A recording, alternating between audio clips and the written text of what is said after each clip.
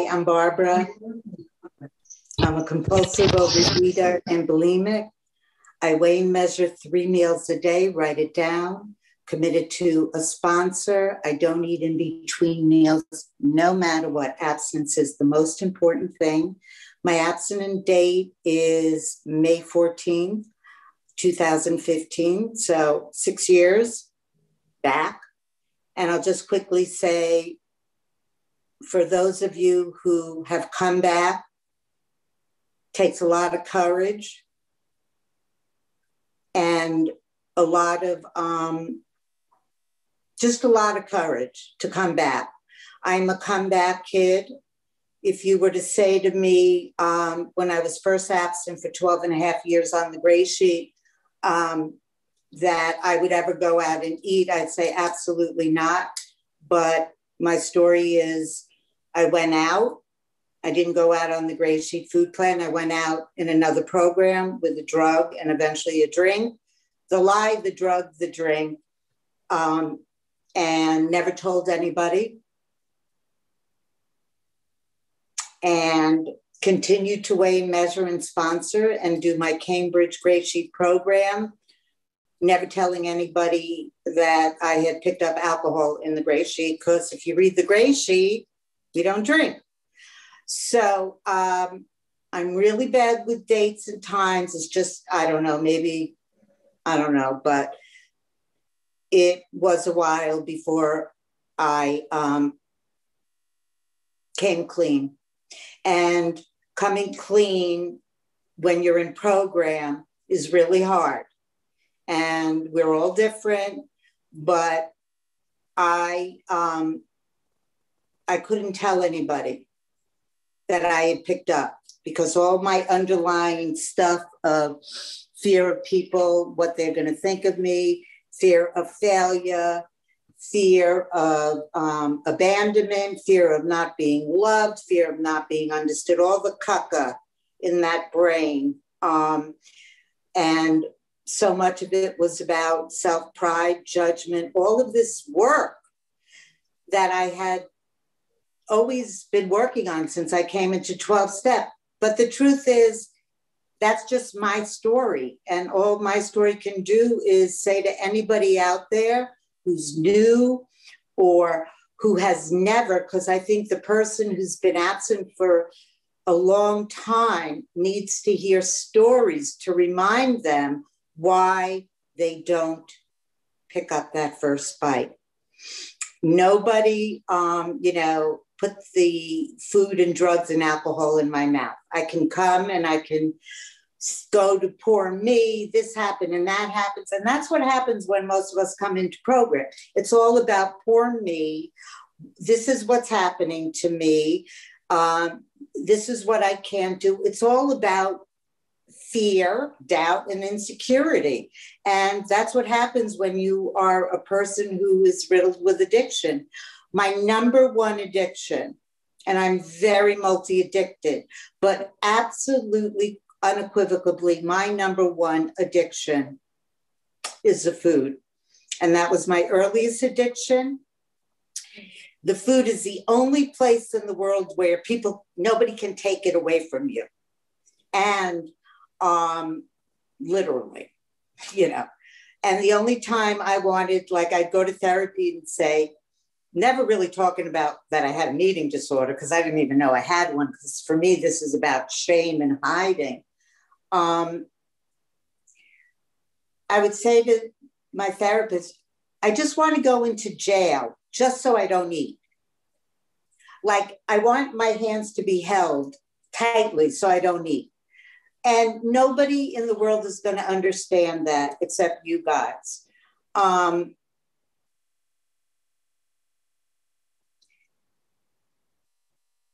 We're all the same. No matter what our body sizes are, no matter what those conditions underlying, we just all have the fickle, I got a certain body. I manifested in over 20 something years of bulimia and drugs and alcohol. But when I got pregnant and I put down all the stuff, and meanwhile, I was just like a cigarette smoker. I was an athlete. I ate well because I grew up in a family where everything was like we eat on the gray sheet. And there were no in-between meals either, except the only thing is it wasn't weighed and measured. But I knew everything from the earliest childhood about food and what was healthy. And yet, I could never stop eating. You can have all the intelligence, all of that. All I know is, which I lost my train of thought, what I wanted to say, but I lost it, is that I could never stop eating. And for me, eating is about hiding. I was a party girl, loved to drink and drug and be a party girl, but I don't really pig out with people. I didn't ever have an eating partner because there's so much shame. And in my culture and in my family, coming from middle, upper Jewish class, New York, be smart, look good, be successful, and all the external stuff of how to survive in my life. I learned how to survive. I did not learn how to live. Everything in me is of survival instinct. And that comes from not being able to tell the truth and doing things as fast as I possibly can. That's the kind of addict I am. There are some people like I was a sugar addict. I didn't know that until I got into Gray Sheet. Some people were like carbs. They're tired. They lay on the couch. I don't think I ever laid on the couch in my life. I didn't know how to sit because I was going on adrenaline my whole life. And under that adrenaline was utter fear that I didn't know I had. And mind you, all the messages were, look good. If you don't look good and you get fat, you won't be loved. And I had beautiful parents, and I had a loving father, and I had a rageaholic mother, and I love her too. My father died at 50. My twin sister committed suicide. Both my mother's brothers committed suicide. I have a very mentally ill older sister. She's not medicated. She's in a straitjacket. My family is of mental illness. If you go back intergenerational, Jewish people, whatever, where we come from, Irish, like suffering, pain, having to leave, like all of this stuff. And in, a lot of Jewish religion, people eat. In my family, it was very controlled, but food was the most important thing. But I was the one that lied at 5 and blamed my twin sister for eating that first bite. Shame. Came into program through other rooms. Good stuff happened in my life. I divorced my husband, who is like one of my dearest friends today. We have 2 beautiful children in our 30s. They're in their 30s. I'm a grandmother. In fact, I'm in Washington, D.C. Remember, you can go anywhere and do anything in Gray Sheet, weighing and measuring, going on airplanes, going through security. This time I went through security and I got stopped. I'm like, I know everything in my food bag, which, by the way, I'm going to DC. I'm not going to a desert island. But, it was something stupid. I forgot to empty my bottle of water. And like, she's looking at all this stuff going, wow. I'm like, yeah, I'm a baker. I make a lot of baked goods. And like, she was laughing and she goes, that looks really healthy. And I said, she said, I'd like that kind of food. Meanwhile, she was 400 pounds. And I said, well, listen, go on the internet. There's a program called GreySheeters Anonymous. And she's like, whoa. But so what if, I know I'm all over the place, but what does that have to do with everything and everything and everything? The food, the food, the food. 12 and a half years abstinent, sober, clean, went out for 11 months. Eating, drinking, drugging, back, older woman. I was in my late 50s, picking up heavy duty drugs, running my own business for 23 years. 5 minutes left? Thanks, son. And back with my head in the toilet. Eating quantity of food, I can't even tell you. And my husband, who had never, or my children, who had never seen me wasted at a holiday. I was wasted. And only once, because I don't have addicts in my family. My daughter said, if I ever see you like this again, you will never like be a babysitter for my grandchild. You know, meanwhile, she wasn't pregnant. You know, my family, people are not addicts. Like, they operate differently, but they know how I am.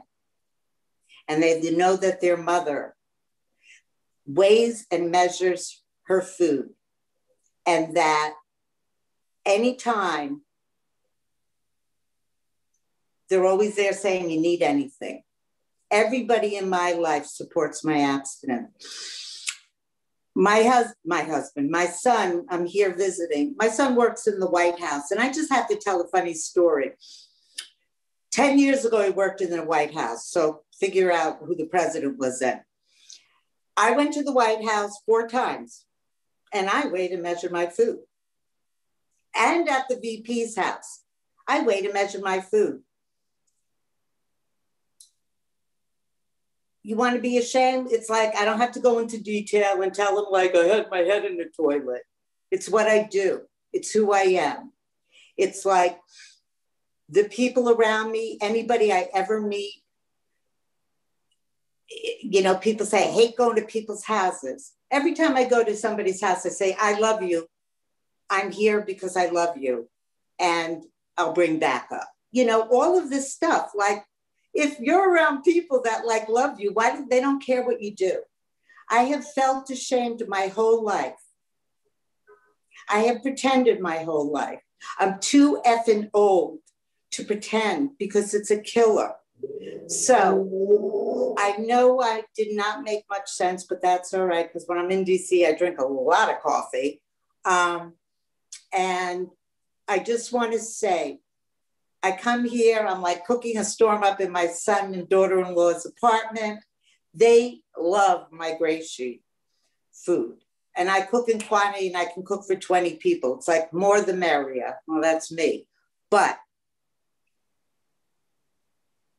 the God of my understanding, and I'll end, is about the God of my understanding is about me doing the gray sheet, about me being kind, helping another, doing service, finding out the service I'm comfortable with, and most important, not telling people what to do.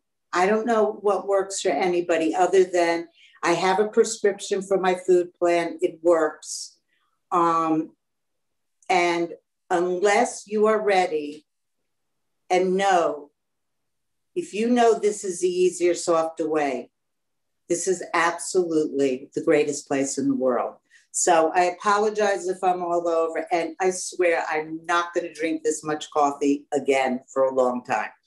In the end, I'm a drug addict. Give me anything that makes me feel good, I want. So thanks.